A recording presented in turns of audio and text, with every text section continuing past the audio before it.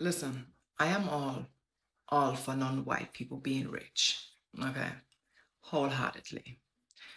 I'm all for people, absolutely non-white people, people that are already marginalized by the societies globally, being wealthy, living life to the fullest. Okay.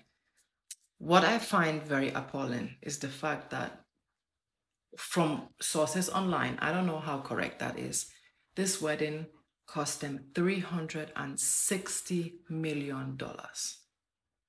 And then I wonder, where do we actually draw the line? Like, when is wealth, and you're just, you're just good, you're just financially very wealthy, and you flaunt it. And when are you just being an insensitive asshole? Hmm? Um, and in the case of this two, the second case is the case. Because why in the entire fuck would you spend? And I get, people always come up with that. It's not your money, it's their money, they can do as they wish, blah, blah, blah, blah, blah, blah. Yeah, sure. That's why we are where we are. Because it's everybody's money and nobody's responsible for anything else. And nobody has morals. Nobody gives a fuck about anybody but themselves. That's why we are where we are. Okay? Yeah.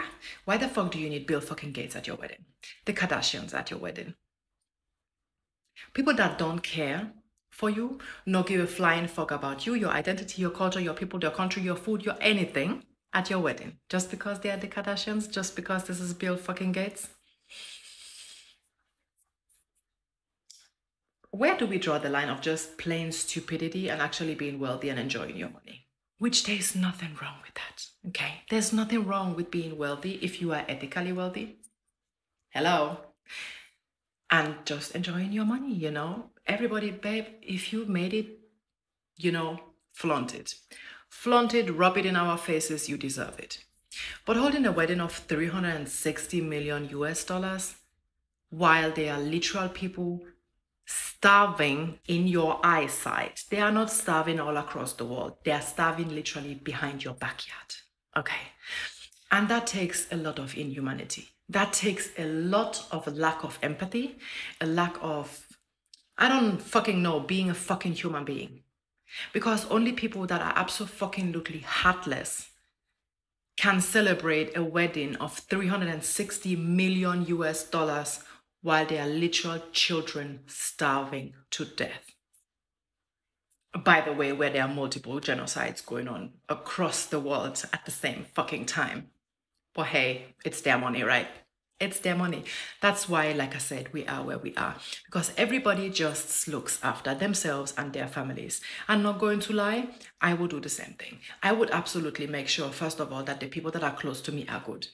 But do you know what? If I had 360 million US dollar to spend on a wedding, I certainly would never be this out of touch and out of reality that I will spend 360 million US dollar on a wedding ceremony when I could have spent 3 million.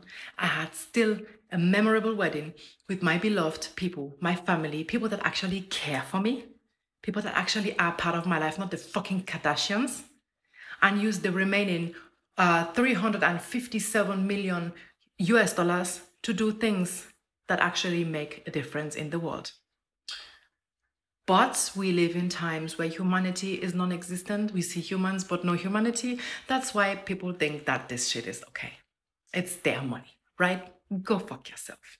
Also, by the way, for the it's not your money, it's their money, they can do whatever they want people, you know that people like Bill Gates, like the Kardashians, like people that are millionaires, billionaires, whatever, illionaires, you know that they don't get rich by hard work, right?